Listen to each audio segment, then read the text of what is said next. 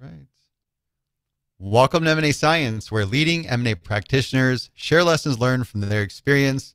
If you're interested in keeping up with the latest from M&A Science, visit mascience.com and subscribe to our free newsletter. Every week we share highlights from our interviews and invitations to events as we build the greatest community of forward-thinking M&A practitioners. Again, that's mascience.com. I'm your host, Kison Patel, CEO and founder of M&A Science. Joining me today is Tim Wentworth, retired CEO of Evernorth. Evernorth, formerly Express Scripts, that was rolled into Cigna. Cigna is a multinational managed healthcare and insurance company, ranked number 12 in the 2021 Fortune 500 list of the largest U.S. corporations by total revenue, trading on NYSE under CI. Today we're going to talk about how to strategize your exit for the greater good of all. Tim, how's it going? Oh, great. Good to be here with you. Yeah, life is good. I've had about 8 months to reflect on the Cigna transaction, my career, and everything else, and throw a few hobbies back on the plate that I had kind of abandoned for a while. And yeah, life is good. Yeah, what's going on? I want to know what the post-public company CEO retired life is like. In my case, at least, it's been deflecting some really, really nice opportunities to help out, different folks. And I'm helping out 4 startups. In fact, I'll be announced as the chairman of the board of a really interesting behavioral health startup next week. But all of it is working around sort of now, and it's kind of the flip side. All my work stuff is working around the personal stuff I want to do. So I'm running a factory-built race car around up at Monticello. My wife and I are back in the ballroom preparing for a competition at the end of the year because we're amateur ballroom dancers. Taking good care of myself. I'm having lunch with my daughters in the city once a month or so. So I'm plenty busy with worky things on the startup side, helping a very good friend, actually do 2 startups, but no, in the grand scheme of things, not part of the corporate, the larger corporate environment anymore, with all those demands that are much, much more time intensive. And I don't miss that, frankly. I tell people, last thing I'll say, biggest changes in life when you retire: Sunday nights, every morning, and fresh air. And I'm enjoying all 3 of those changes. I didn't hear tea time. You getting tea time? Tea time? Yeah. No, I actually am taking golf lessons, to be fair, because I never golf lessons. That's what I meant. If you're getting on the course. So I am taking golf lessons. The race cars kept me pretty busy this summer, and so I'm going to wind up probably waiting to the fall to actually get out and hit golf balls, because frankly, I have a lot more years to hit golf balls than I do climbing in a caged car and running around at ridiculous speeds. So I'd rather use my time this summer and next summer and maybe the following to lean it a little bit more toward the high performance driving stuff. That sounds great. Sounds like a good retirement life. Can we rewind and just do a quick recap? I know those of you listening to this interview, we did an interview earlier this year focused on the Express Scripts sale to Cigna. But if you can give us a quick background, Tim. Sure, super quick. I've been working almost 40 years at the time I retired. Had been in different industries. I was in recorded music industry with RCA Records. I was at PepsiCo for 10 years. Worked for Mary Kay Cosmetics for 5. Mary Kay herself actually hired me. And then about 23 years ago, went to Merck and Merck's Medco division. And that was really my entree directly into healthcare. I had been a human resources executive up until mostly that point. Subsequent to that, I really ran our large accounts. I was CEO of our biotech pharmacy at Credo, and then ultimately stuck with the company Medco when we spun off from Merck, stuck with the company when we sold to Express Scripts, and I moved over there. Ultimately was named CEO of Express Scripts in 2015. And then in 2018, made the strategic move with David Cordani, the CEO of Cigna, to build something super special by combining our 2 companies. And of course, it was Cigna buying Express Scripts just based on the relative valuations. And so I stayed for 3 years after that merger. And in doing so, again, helped David and the organization kind of puzzle through the early years of a combination that's been tremendously successful on almost every dimension, and retired in January of this year. Married 40 years, got 3 kids. And like I said, I'm 62. Life is really good. And I'm going to grab every minute between now and however long I got, man. Well, how many years is that as a public company executive? About 7, 8 years? So running a public company, I was president starting in 14 at Express Scripts. So that would have been, 5 years almost. But I was in public companies. We spun off Medco in 2003. And at that point, I did a lot of the investor work for Dave Snow. He'd send me out if he wasn't going quite often. And so really got to work with the street for the last 20 years almost. Cool. And that's one end, is being executive of a public company. On the other end, I'm thinking back to this conversation we had that spurred up this topic, where as a founder, should you be building a business with the end in mind, or no end in mind, just focus on your mission? Yeah. Let's start with that. Give me your perspective on that topic.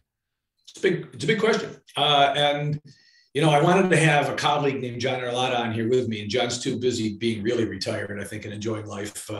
But he's one of my examples because, first of all, I'm a Stephen Covey guy, so I believe in the line that says begin with the end in mind, right? I mean, it's sort of standard logic.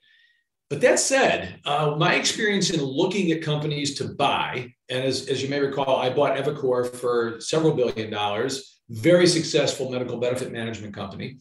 I passed on, I won't name some of the companies I passed on, but you'd recognize them.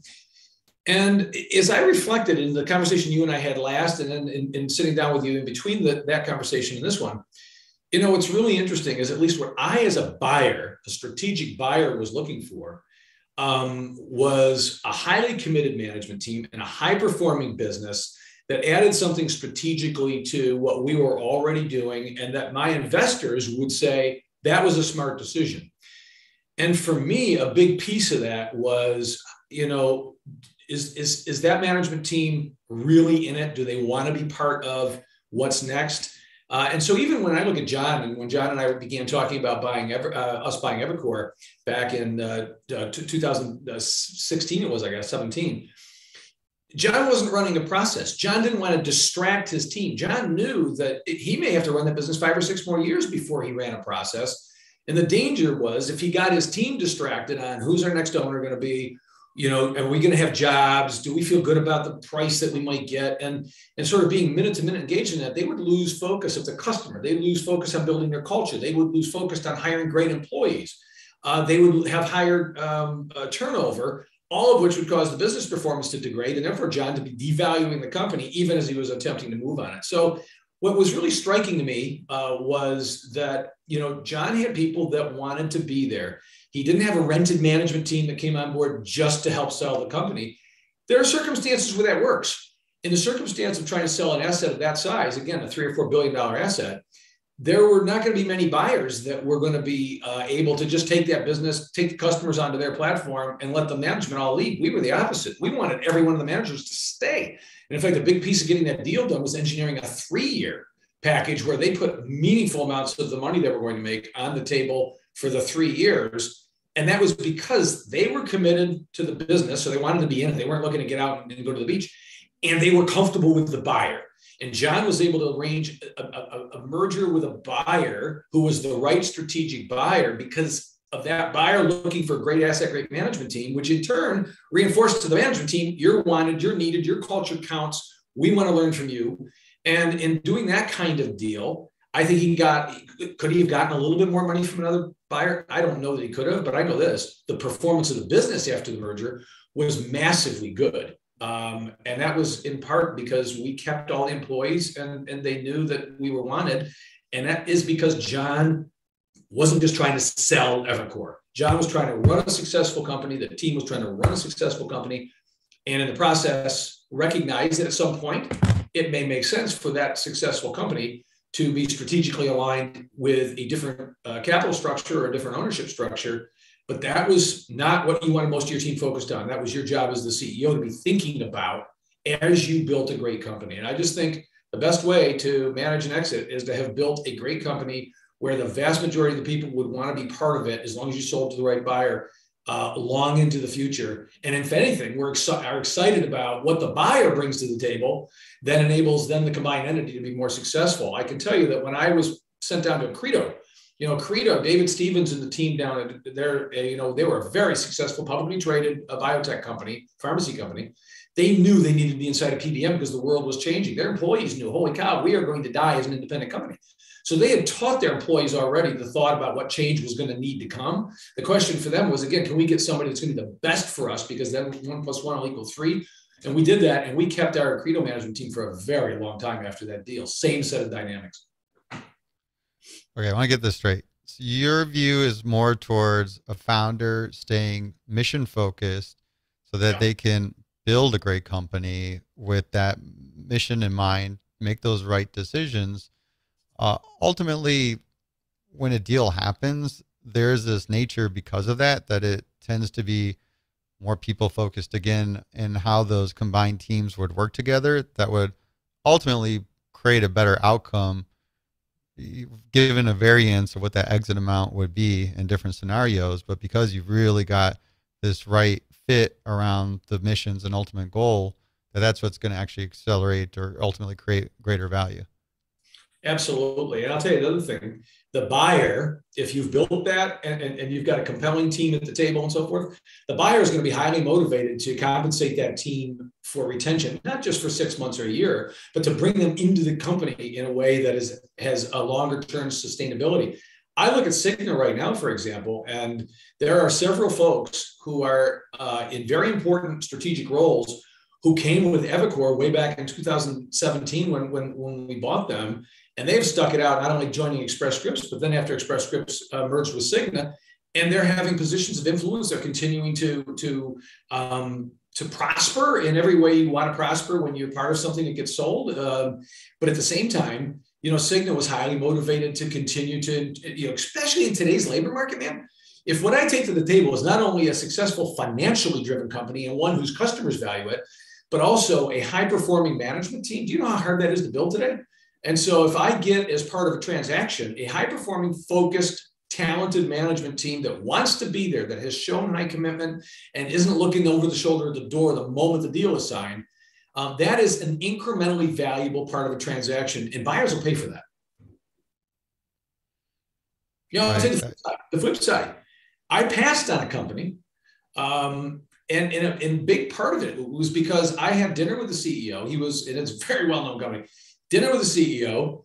I liked him a lot. I knew he would be leaving. So I wasn't, I knew the CEO would have to step away. That happens, right? I mean, I was fortunate to have 3 years after the Cigna merger. Usually you don't get that much time to keep your baby kind of flourishing.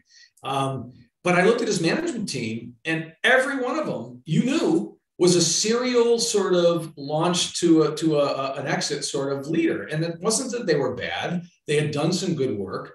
But I had to look at that asset and say, do I have enough of my own skills on my management team, or can I quickly enough assemble them to make sure that when I complete this transaction, it succeeds? It's not sufficient to get the deal done because, if you're the acquiring company, you want to look smart 2 and 3 years later after you've done the deal, much as David Cordani, I believe, does, and much as I did after buying eviCore, and as we did Dave Snow after buying Accredo. If I bought this company, I can promise you I'd look dumb today, because I can tell you the person that bought it, the company that bought it, has written down 80% of what they paid for it.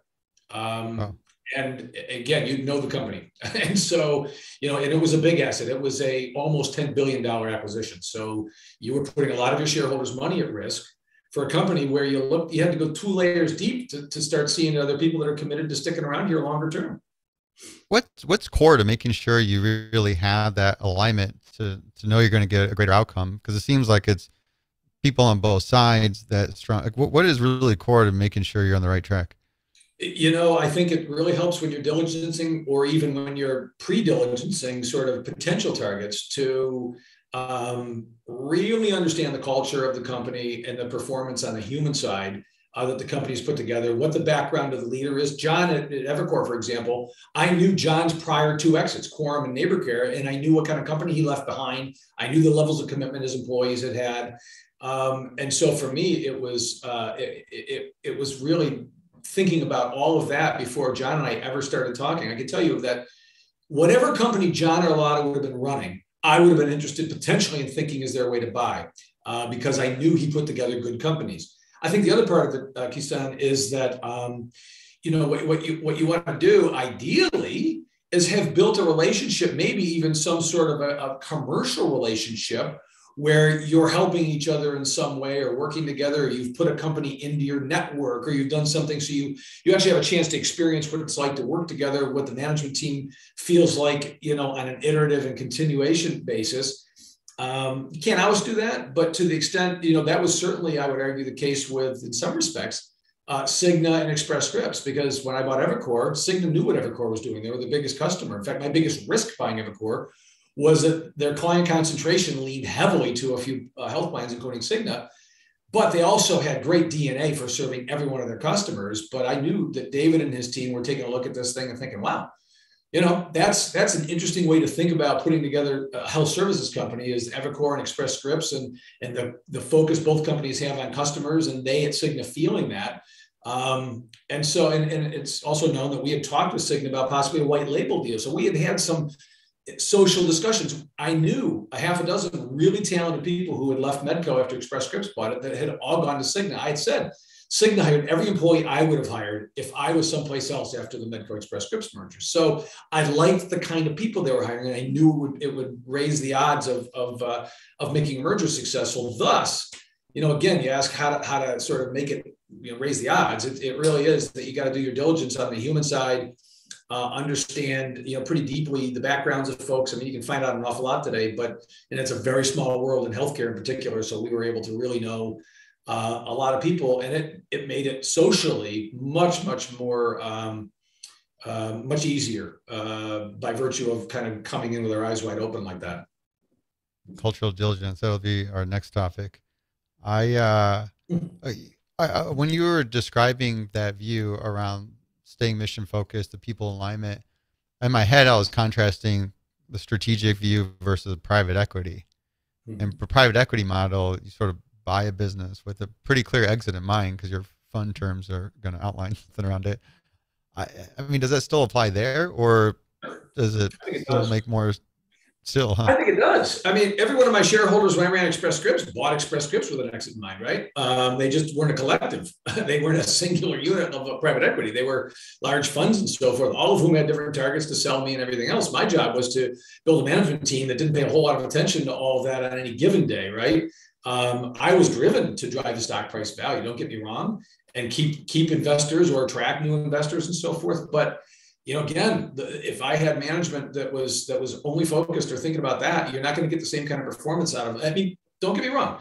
And by the way, I think private equity gets a bad rap sometimes because I don't think the mercenary model is the only private equity model. There are some really good private equity firms who are actually long holders, create real long value, and the market knows that they usually exit strategically, really thoughtfully, companies that perform well. If you're private equity that just sticks something out into the market and gets it sold because it happens to show really good annual operating revenues and annual operating profits, but it doesn't really have a sustained sort of piece, there are buyers that will be far less interested in paying top dollar for those assets than if that private equity company is known to build good, strong teams of people that are highly committed to the business. And I think that, again, that may sound old-fashioned, and I may have been a little bit naive sometimes and Pollyanna sometimes, but you know what? I think more in the next 20 years, the world is going to be less transactional, more relational as it relates to creating value and attracting rare talent and keeping it focused on innovating.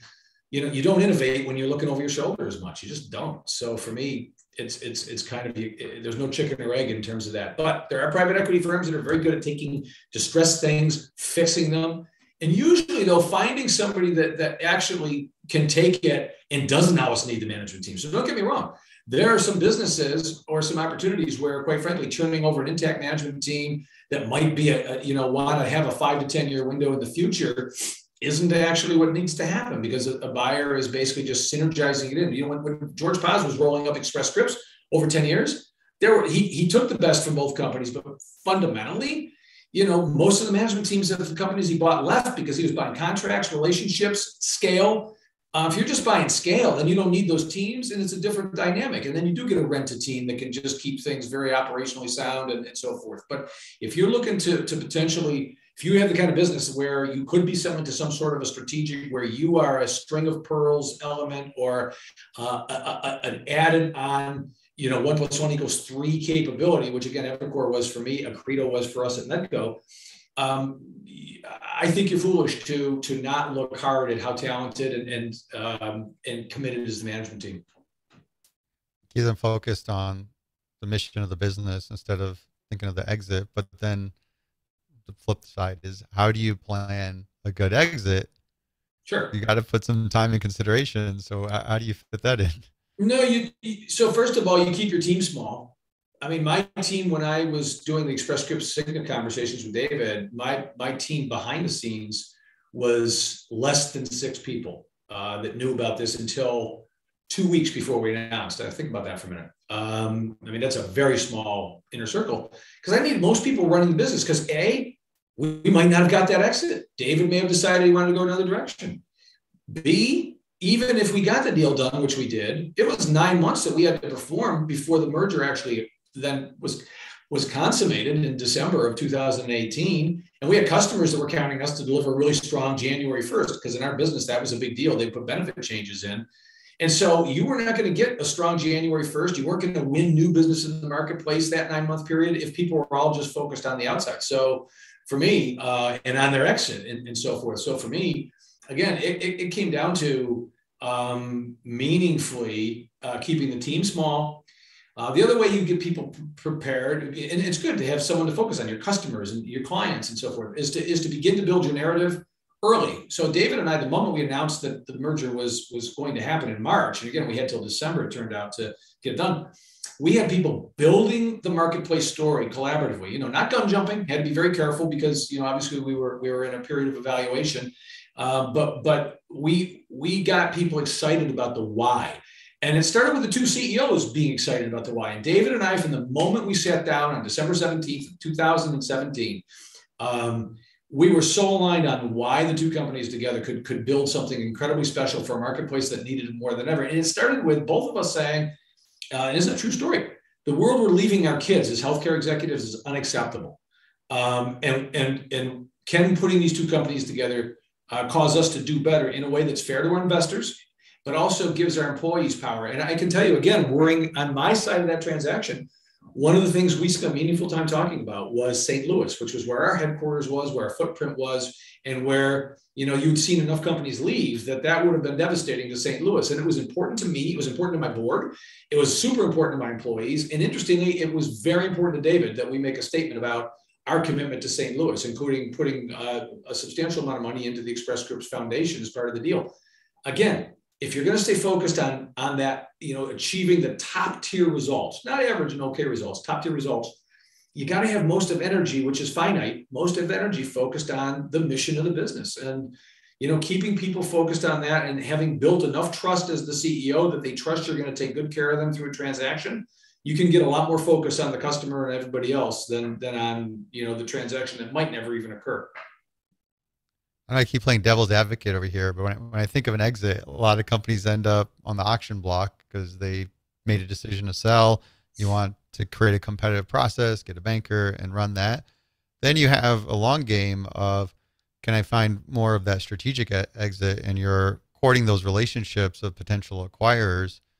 Wouldn't you still want to do that at least? And kind of think about what those options would be, or have those relationships nurtured so you are better positioned if there is something unexpected that prompts you to have to sell? I mean, you're obligated as the CEO and as the leader or the venture capital owner or the private equity owner to you're absolutely obligated to understand what your market value is and your options and how to achieve it. But again, once you start a process, this was John's concern at Evernorth, was my concern at Express Scripts, frankly, was David's concern as well for different reasons. All of a sudden that roller coaster is going on the track and suddenly there's no brake pedal. You got bankers that are aware, people are talking, and I'm working with several founders now who are evaluating the way to best raise a substantial raise of money. And these are founders who will have access to capital even in this crazy market. And we've concluded in both cases that the consumptive nature of a process like you just described, because it's not just an auction block. You don't just show up one day and put it out there. You are spending time, you're doing management presentations, you've got your team suddenly doing decks. All of that sucks energy from the core of the business. And you better be gosh darn sure that it's the right time and that you're talking to the right people if you're going to do that, because it will consume a massive amount of energy. And if in the worst case, you suddenly find yourself holding the bag, now you got to strap in for a very ugly long time. And if you take a look at some of the health tech companies, for example, who went public at some pretty good multiples, they're at 15% of what they went public for. And life is not going to be much fun. I know it's not fun in at least one of those companies. But if you then look at the next tier of companies, which are the companies that didn't capitalize themselves in a transformational way over the last 2 or 3 years when multiples were so high, they now recognize they have to strap in. And if they have, it's kind of like selling a house in a market that goes from a buyer's market to a seller's market to a buyer's market. All of a sudden, you got to either adjust your expectations or you got to pretty up your house. You're not suddenly going to put it on the auction block and get what you could have gotten. You may wish you could do that, but you actually have to change your strategy. And so I think it's the same thing with the companies. You got to be really, really thoughtful about, and with your board or your ownership as it relates to what are the realistic options you got, what are the probabilities of success, what are the downsides of lack of success. And for me at Express Scripts, at least, having a deal that got broken be known, meaning my employees now knew we were trying to sell the company, et cetera, et cetera. The vultures start surrounding you. Your valuation wouldn't probably go up at that point, even if you thought you could find a couple of buyers, and your employees are scared to death. And we were in the opposite situation.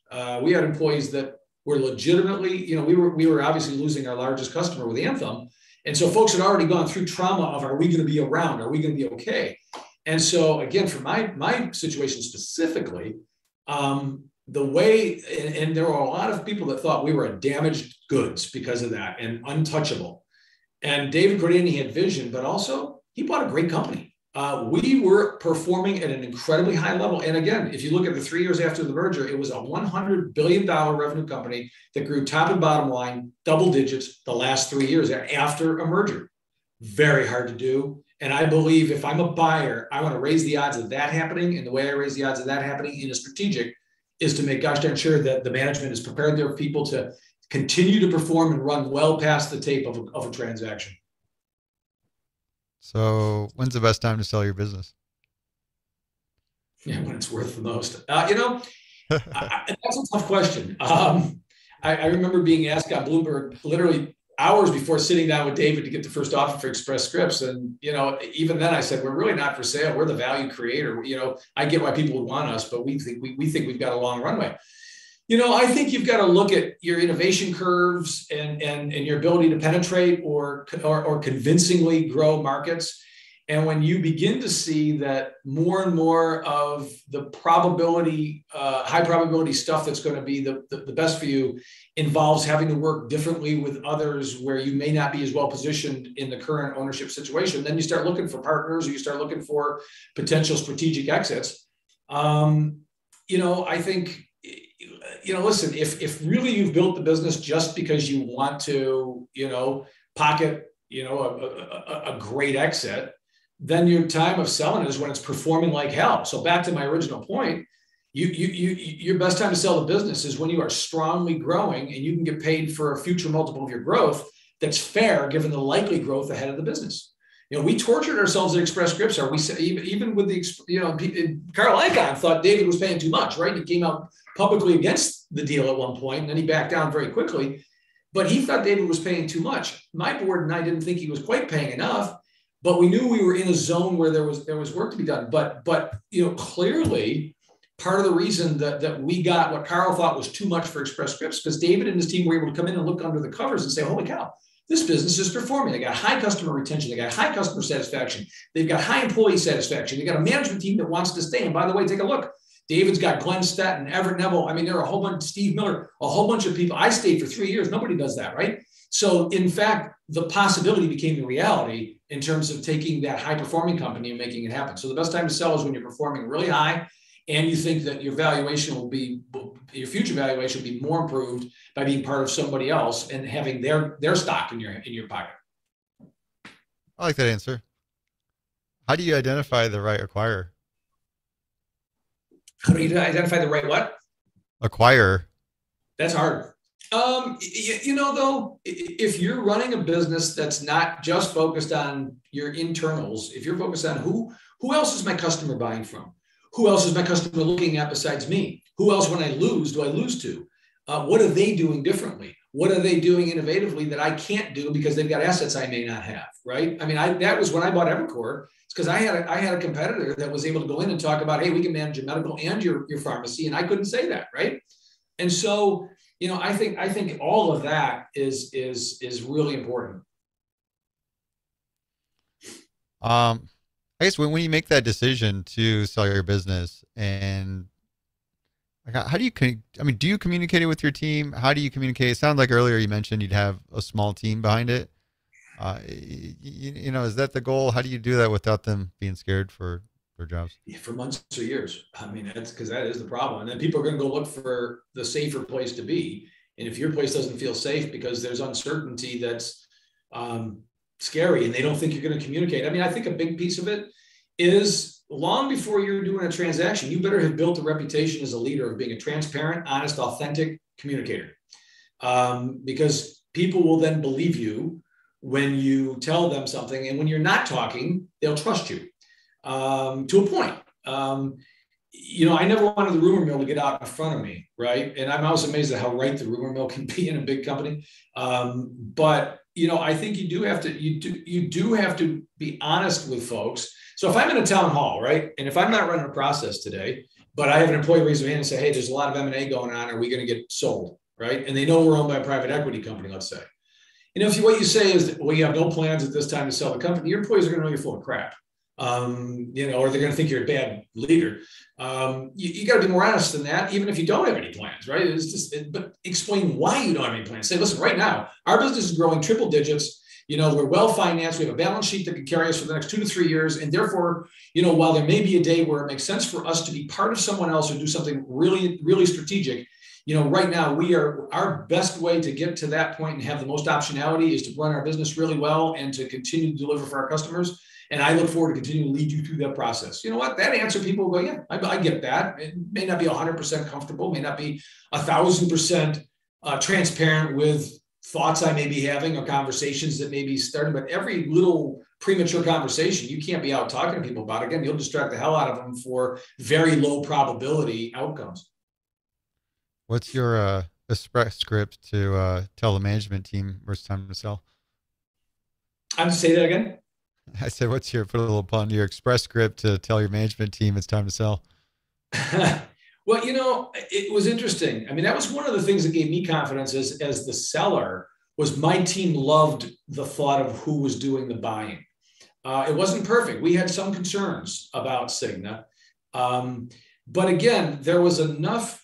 So if you back up, what my team understood, because we drove to this, and I think every leader needs to drive to this, is understanding the external environment really well. And the better you understood the external environment through 100 different data points, in our case, we looked and we said, the world is less and less comfortable with a standalone PBM. We are performing at the top and we had a 5-year strat plan that was absolutely believable and going to happen, where we were going to grow double digits for the next 5 years, our bottom line earnings and our EPS. So we would have been a grower, right? We were getting less and less value for that growth from the market because they were concerned about the regulatory environment as well as the sovereignty of a standalone versus inside of a health plan where you have the chance to innovate with a natural partner that happened to be your owner. And so again, from my standpoint, my team had a deep and intuitive understanding that we would be more innovative, we would be more valued to what the value we would be creating would be if we could find a way to do that inside of a strategic health plan. And there weren't that many available at the time that David and I began talking. But I can tell you that had the board of Express Scripts said, hey, let's go out and begin marketing the company, I couldn't have talked to my team about that because they would have been smart enough to know, well, holy heck, we're going to immediately lower the price that we get for the company and raise the likelihood we get a buyer we don't want. Why don't we take control of that situation and figure out who are the 2 or 3 buyers? And we had a couple of other ones in mind. And so having, again, not just saying to your team we're for sale or not, but to your closest, tightest team, if they're the right people, being able to go off site for a day and really do a whiteboard. We went out and did a whiteboard. By the way, I looked at taking Express Scripts private. So that was one of the options we had, right? Is, hey, if the market's not going to value us, we are a cash machine, and we can actually do an LBO if we can get enough debt, and we could service the hell out of the debt we need to get. We could probably make this thing debt-free in 5 years. And we can build compensation plans that reward people for that. So again, you as a leader, my job was to always, along with my board and my board chair, George, not just accept we don't have choices, but to challenge ourselves as what do we need to do to increase our choices. And so you engage your team suddenly in the thinking of that. And if you've got a mature, committed team, they want to be part of that process. What about, You ever had an attrition issue when that news starts going around that company's going to sell? You ever come across that? And then is there a way to stop it? Um, so yeah, I saw it actually a bit when at Medco we bought Accredo because a large percentage of the leadership there had done very well. They had worked hard to build a good company, and they were done. And they didn't. I don't hate to speak for people that aren't on here to defend their own view, but I don't think some of them want to be part of a big company because that is one of the dynamics. If you're selling, the question is, well, I don't want to be part of it. I'm in a smaller company, not because I think there's going to be an exit, but because I just don't want to deal with some of the stuff you deal with in a big company. So convince me that that's not going to happen, right? And so we did have attrition, and it's often for that kind of thing. It's cultural, or it's because they don't like the leader that the new owner sends in, or don't understand the logic of the merger. In Accredo's case, the management team that left absolutely understood the logic of the merger. I think they felt they put the business and the employees in good hands. And again, when I sold Express Scripts, at one level, people would say to me, "Oh my God, how great is that?" The shareholders did great. I will tell you what both David and I talked about, and my board was strongly of the view of, was the employees who don't just go for company and exit to exit and private equity firm to private, the vast majority of our 30,000 or so employees don't have they don't want this company to go away. They like their jobs. They don't want to have to go find another one. They don't want life to change a whole heck of a lot. They want to deliver whatever it is that their commitment to the company is, whether they're a pharmacist or they're a packer. And so from that standpoint, again, seeing leadership leave and all of that can be very, very disruptive and concerning. And so I start by saying, I prefer not to have attrition. In the case of the Accredo people who left, thankfully they left. We managed that process with them. They didn't just run out the door. We got and what we did is we chose the right kind of people to come in behind them, because that's the first set of decisions they see you make. If their leaders who they trusted are leaving, they're wondering who they're going to be working for. And so we got very good at assessing the internal talent, which is what I did. So if you looked at inside of Accredo, for example, people like John Peters, Steve Fitzpatrick, Susan Zasowski, these names don't mean anything to most of the people watching this probably, but those names mean a lot to me because those were people from inside Accredo that we elevated so that the employees and the folks around them saw, hey, wow, this new company sees the value of the team that I see the value of, and they're going to try to build on what we've built and honor what we've built, not just rip it apart and make it part of Medco, which is what the fear was. In fact, I had to manage back the opposite. I had to manage the Medco people back and say, hey, you've been acquired by Accredo, because let's face it, guys, we couldn't figure out how to do this. They did, and that's why we bought them. And now we're going to learn from them, and we're going to help empower them. We're going to teach them our business, okay, so that they can be part of the greater innovation that we're going to build. Because the only way the innovation was going to work is if actually the two companies could come together and build things for a payer marketplace that we're at that time largely missing. So you needed people to be able to work together, but you did need people that really, really understood the business. And so, yeah, you do get exits. That's why when you're doing your diligence, you don't just look at the guys and women at the top layer. You really want to look hard at the next layer. You want to ask the questions. Who here is in waiting for the position above them, and what's left to be done, and how ready are they? And let's talk that through, because oftentimes that's the move you end up making. Turn fear into aspiration. Yeah. I got it. I wanted to figure out your secret sauce in this interview, and I think I got it. That's a good, it's a good quote, really, because again, if you think about that next layer below the direct layer, they may have been waiting for the people above them to leave or die for a while.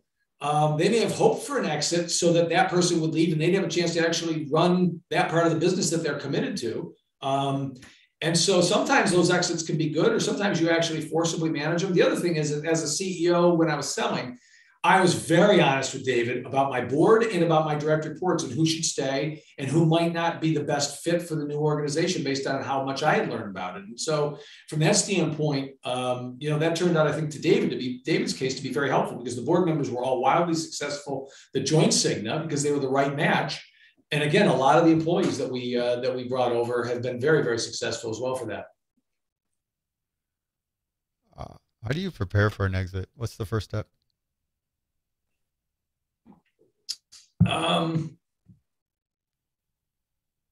Well, it really depends, I think, on kind of what the current situation is. But my view, you better get some really good outside advisors. You better make sure you're super aligned with your board, because all the energy can get moved in some really bad ways. If you're not, I was, thankfully. So you get really good advisors.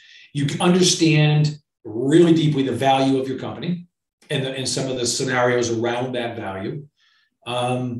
You speak to whoever your investors are, unless they're telling you the answer, about what exit you believe is the right one and why two other ones that you can describe also are plan B, not plan A, why the exit you're going to pursue is the best one.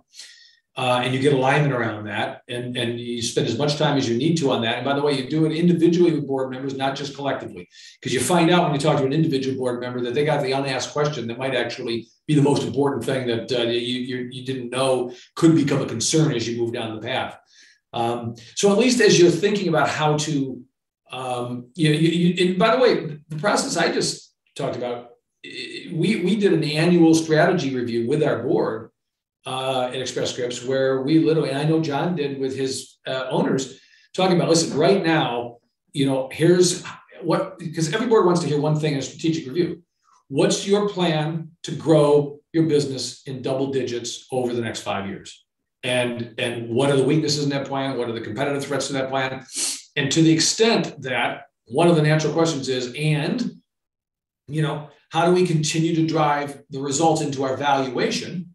You get to a very real discussion at some point about, listen, we're not getting credit. Our multiples are dropping, not going up, because the street either doesn't like it, thinks we're going to ultimately, that we're buying business. I mean, you get a whole different, or a whole bunch of different considerations in terms of why you may not be getting value. But, from my perspective, getting everyone aligned, clear on the current state, clear on the external world, clear on what it's going to take to grow 5 years, and looking at each other in the eye and saying, not, can we believe this growth, but what are the things we need to do to achieve this growth? What people do we need to hire? What functions do we need to evolve or mature? What people do we need to exit or otherwise supplement? And because it's the hard work is not exiting in some respects. The hard work is growing the company kind of off the back of your native business. But you're always wise to at least have a committee on the board, if not the whole board, thinking about, sort of strategy, which would include, future options. And again, your tactics and your day-to-day relationships and all of that inform as much, creative optionality, as I call it, because most optionality folks think about quickly is obvious stuff. The question is, what's the creative optionality? What's the combination nobody would see coming and actually would be the most valuable, and where somebody would actually pay us either immediately or in a payout based on performance. That's the other thing. If I sell my I'm on these startup boards, I'm going to be counseling these CEOs that listen, don't just take an all or nothing view to selling your company or doing a piece. You need to think that maybe over time you're going to do an earnout, or you're going to do a gain share on what you build together for the first 3 years, which again means you better have a committed management team, which again means, back to our beginning of this conversation, you better have a culture, employees, leaders who are in it for the long haul and believe in the mission of your business, because they may be there longer than that. And there's nothing fun about trying to keep people focused when all they want to do is count days till they leave. Can you teach me how to influence the board? That is a separate discussion. I was very fortunate. I had a great board. I had a very tough board. You had people like Cy Sternberg, who had run New York Life, famously thoughtful, tough man. I had George Paz, probably, George chairs the audit committees. I think he's chairing the audit committee at Prudential and Honeywell. I had some smart financial minds. I had some good operators, Bill Delaney from Cisco, Maura from Verizon. I had a tough board, right? Kathy Mazzarella from Graybar, one of the great female CEOs of our time. And so all of that, I had a board, the way to manage the board was simple. You had to manage the board as a group of individuals and a group of individuals, if you know what I mean. You had to do the individual part and understand where each person was at and how to meet their needs. And so I had 12 bosses. I didn't have one. Also, I was really tight with Tom McMahon, our lead director, who was immensely helpful, along with my chairman, in guiding the process. But in our case, it's over communicate. It's be transparent as hell. It's know when to tell the board something isn't acceptable or we're not going to do it that way. And so, for example, My board and Cigna's board never met or communicated unless it happened and I wasn't aware of it and David wasn't through the entire process. I had the authority of my board and David had the authority of his board to get all the way to the deal being announced without any board interaction whatsoever, none. That's two guys that manage their boards very well to make that happen. And you know what? Again, the way you manage your board long-term is to get results when you're running your business. Your board's going to give you a lot more rope when you're getting results. You're telling them what you're going to do. You're executing on what you said you would do, and you're driving the results that you said you would drive. That tends to make it a hell of a lot easier to manage a board. If they don't think you've got completely, sort of your hands fully on the tiller and steering the boat in a long-term, strategically good way, they're going to come in and step in 100 ways that make it more difficult to run your company as well as to, frankly, manage the exit. That'll get taken out of your hands. I think John, good example, in the Evernorth transaction, John had, and I could feel it, I could see it, and it gave me confidence as a buyer. He had the complete confidence of his private equity ownership. And they trusted him. He could manage them as much as I was able to manage my board's expectations around it. And I knew if John said he could deliver something, he could deliver it. And he knew if I said I could deliver it. That creates a much more robust conversation when you're trying to figure out if there's a deal to be done. What's the time strategy approach with the relationships of the board? Because you mentioned there's the relationship with individuals, then the board as a whole. How do you approach that?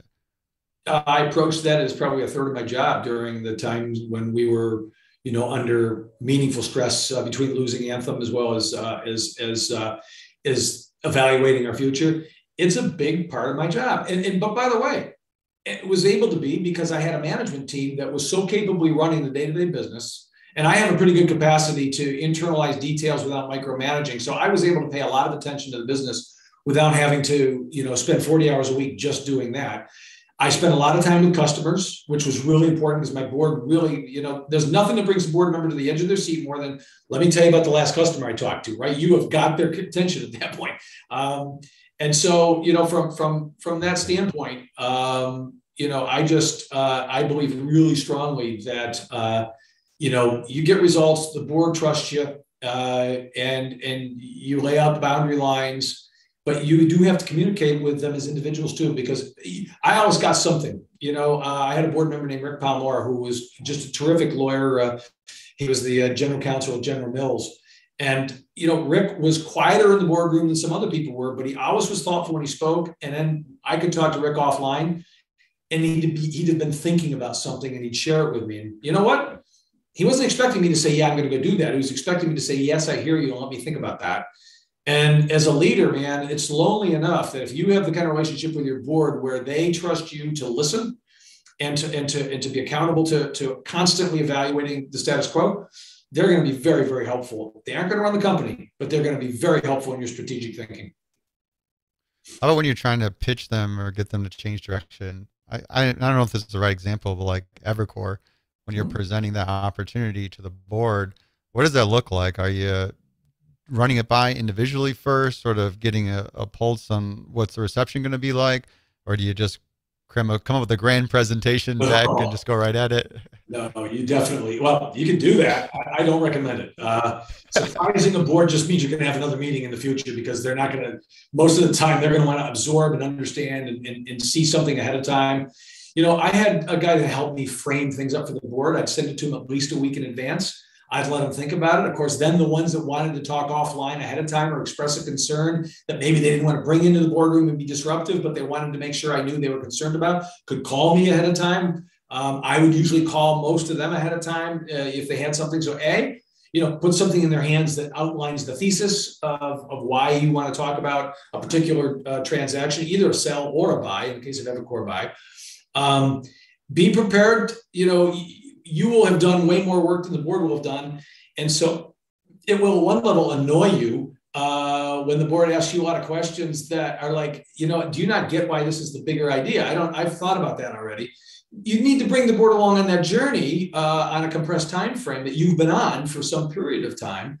I never talked to my board when I first talked to John, but Evernorth was in the annual strategic review that we did using some bankers and so forth to say, listen, we've got a couple different pathways to grow the company beyond our organic growth. One of them is a string of pearls in a health services way. One of those companies is Evernorth. They're owned by this company. They're run by this company. So the board had heard of them, but I did not need board permission to initiate a conversation to just get to know, what are you guys thinking about in terms of your ownership share and your strategic. Also, I will say the other thing you want to think about if you're on the buyer side is, how much will you like it if your competitor buys it instead of you? And by the way, if you're trying to sell, you also want to, there's a good way to find your strategic and say, okay, who's going to be really annoyed if the most obvious buyer buys me? Maybe I should go talk to them. And because they might like the opportunity to take us off the market before, the big gun who's only going to get bigger and has lots of money comes to the table and basically wipes the table clean. And so again, there's some really interesting ways to think about, and then talk to your board about who's the best place, or who am I approaching as a CEO? So the board usually was told by me, here's who I'm speaking with. And sometimes I get more help than I want, but generally, stakeholder management is, pick your toughest stakeholders and talk to them first, because once you get that out of the way, you're going to be pretty prepared to talk to everybody else, and you'll know what the objections are going to be, and you can think them through and decide if those are legitimate objections or if they're objections that you're willing to operate, one way, in spite of. How does that evolve to get to that go, no-go decision? Because it sounds like there's an opportunity for board members to challenge the strategy, give you different ideas, alternative views, and then does it come to like you got a button on the table, you push yes or no? And yeah, Ken, we had a moment like that. That's where knowing because in every board there are folks who are board members that others look to, because those board members maybe got more tenure at the table. Maybe they represented a large share of the company in terms of the investment that they made at one point or another. So we had a couple of board members like that, and I would say quite frankly that there was not unanimous agreement initially. So we had a meeting up at our lawyer's office where we fully aired out what are the concerns, and it gets to where the rubber meets the road in the boardroom is ultimately the price. But the price is not a fixed point. It's a range. It's a range that depending on other aspects of the deal, you may go to the low or the high end. What percentage is cash versus stock? For example, in our case, that was a meaningful variable. We would have taken we did take, I would argue, a lower price because we got 50% cash, which gave our shareholders the chance to immediately diversify while still holding the new company's asset, right? And so, giving your board the chance to, and being willing to take a tough meeting, but then with that, you've got to be aligned with your board chair and your lead director, or whatever your governance structure is, because without a doubt, you want to know where their head is at going in there, because they will help guide the others. They will know even more intuitively than you which board members might need a call before the meeting just to sort of have a chance to talk through the concerns and so forth. And so staying close to your board doesn't mean you don't allow them to have a challenging conversation, and sometimes take a half a step back. And in my case, I actually hired a second investment banker to present a second opinion, which wasn't completely aligned with the first opinion. I'd rather the board see that I'm thinking, I didn't fall in love with the first sort of pathway that I was running down, that I evaluated other pathways, and that those other pathways had legitimacy, but also weren't as good as the one I was recommending. And I also knew at least one or two of the board members had a better relationship with that banker than they did the banker that I was primarily working with. And so I wanted to show some respect that, hey, you know what, we are taking on board all opinions here, but at the end of the day, we are going to have to call the question. And at that point, it was my job to call the question along with the board chair and the lead director. And again, me being at least aligned with them allowed us to do, at least in my case, and I think in John's case, selling Epicor, and I think in Credo's case with David and his board, we never had to get to a vote or a split board situation. But we did talk about, so I did talk about that though with my chairman. Again, you don't put your head in the sand or hope something doesn't happen. I had a very, very direct conversation with my board chair and my lead director about, listen, I could see that board potentially splitting here, and part of the board thinking we should sell it at any price almost because it was a good deal strategically, and part of the board saying that's not the best for shareholders. We need to make sure that we allow everyone to feel heard, and then we do need to get to a point where we hopefully are not doing a vote. And when I was buying Epicor, I had a board member that wasn't sold, one meeting away from potentially asking him to leave the board, because at the end of the day, if he couldn't support it and the rest of the board strongly felt we needed to do it strategically, then I got a board member who, quite frankly, was not aligned with the strategy in a way that was helpful. Thankfully, though, he made us better by asking some really tough questions in the end that actually changed how we did the deal a little bit. So for me, you got to be willing to let the dissenting voices fully be aired and heard, because where you'll end up is likely to be a more thought out and sustained and sustainable exit. You aren't kidding. This is a whole topic of its own. I was jotting down questions. And I know we're already close to time. I was curious, what do you think is the hardest part of selling your business? I tell you, for a lot of folks, so I'm about to be named board chair. I can't name the company, but it'll be announced. It probably isn't one you've heard of, although it has a really interesting footprint, works with the VA and some really big clients on behavioral health. And the CEO there is so passionate and so committed and understands intellectually, I'll answer your question here, understands intellectually that there will be a day he probably has to, that he will have an offer from a strategic that his investors will say, we got to take this, okay? And it's a good place for us to land, and it's going to continue the mission. I can tell you, though, he almost can't imagine, doesn't want to talk about, all the conversations I've had with him are about the mission, growing the business, why they're different. And that's why he will end up transitioning out of the business, right? Because he's so committed to it, he's going to build something really super special that's outperforming everybody else who's half-assing it or worse. And so, you know, when I look at that, I just think to myself, I love the fact that Eric, the hardest day he will have will be the day he turns the key over to someone else. And for me, it was the same at Express Scripts. And that's why I stayed 3 years. I couldn't bear to just walk away from something that I was so excited about where it was going and what it was doing. So the hardest thing is leaving when you know you sold your company to someone that's going to make it better and you're not going to be part of it. That is, for me, the hardest part. And any founder or CEO that can say that is probably someone that's going to get a very good price for their company, because they are all in every day. That's a really great response there, and way to think about it. What's the craziest thing you've seen in M&A?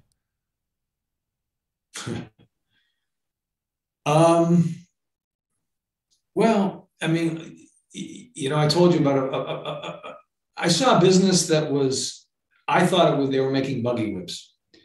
And they had some regulatory challenges. And I went to dinner with the CEO, and I said, how far down the path of fixing yourself are you in terms of the regulatory stuff? He said, about 70%. And I thought to myself, well, Jesus, I'm not going to figure out the other 30% because you left the hardest 30%. And and then I asked a question about the future of his business. Because I was of a view of home care versus not home care. I happened to be in that space where more people wanted to be at home than in institutions. And so I asked about his home care strategy. He said, no, we don't have one. We really are not, that's not where we're driven toward. And I'm like, wow, I think this exits because they see the market going away from themselves and they don't have a strategy. And therefore, I'm definitely the wrong buyer. Maybe there's a buyer that would be interested in all of that, but I'm wrong. And you know what? So those answers, knowing what I knew, I watched the company that did the purchase, and I was astonished because it was a big price. I could see paying a relatively small price for it to be able to get into a space and then ultimately help that company transition into a more omni-channel, ambulatory sort of space. It didn't happen. The only crazy stuff I've seen has been letting really good people leave. You know, I've seen M&A where you just scratched your head, where the acquiring company was so arrogant and so sure of themselves that they thought they could throw everybody out. I mean, I did M&A back in Pepsi's days, back in the 80s when we were buying bottlers back. And it was amazing. We joked that we wouldn't hire ourselves, but we'd let people go. Quite frankly, we'd hire again tomorrow. And you let talent and knowledge go out the door without being really sure that you can take the business forward without it. It's crazy what happens, because the businesses, that's why most M&A doesn't perform, is you lose institutional knowledge, you lose, and your customers see it. Your customers suddenly are a degree removed from you. And in today's world, most customers have a lot of choices in the services businesses I've been in. And therefore, the moment they think you don't understand them and pull the rope for them, they're going to be gone very, very rapidly. And I've seen businesses lose 20, 30, 40% of their customers in a matter of a year or two. It's all about the people. It is. It is. Tim, this has been great. I appreciate taking time. I learned a lot from this interview. We got to That's do more of fun. these. I feel like you could do how to be a great public company CEO interview series. Well, I don't know. I wasn't a great one, but I sure tried hard. I was surrounded by great people, man. I was, and I was really, it was very for me, very validating that David and I were able to work together for 3 more years, and he trusted me to do an awful lot of stuff in that merger that ultimately most of it was successful. I walked out feeling really good about what I had built, but more importantly, I did walk out feeling really good about where I left it. And at least for some of us, that matters. And if you're one of those people where that matters, landing your company in a place where it's gonna flourish, it's gonna bloom where it's planted. You're going to see people grow into jobs that are bigger than they would have had if you hadn't done that, and you're going to see their families benefited from it. You're going to see their communities benefited from it, and ultimately, you'll know that you didn't only do a good financial deal; you did actually a good human deal. It's a good thing to do. So, words of great leadership, Tim. Well, thank you, and to everyone else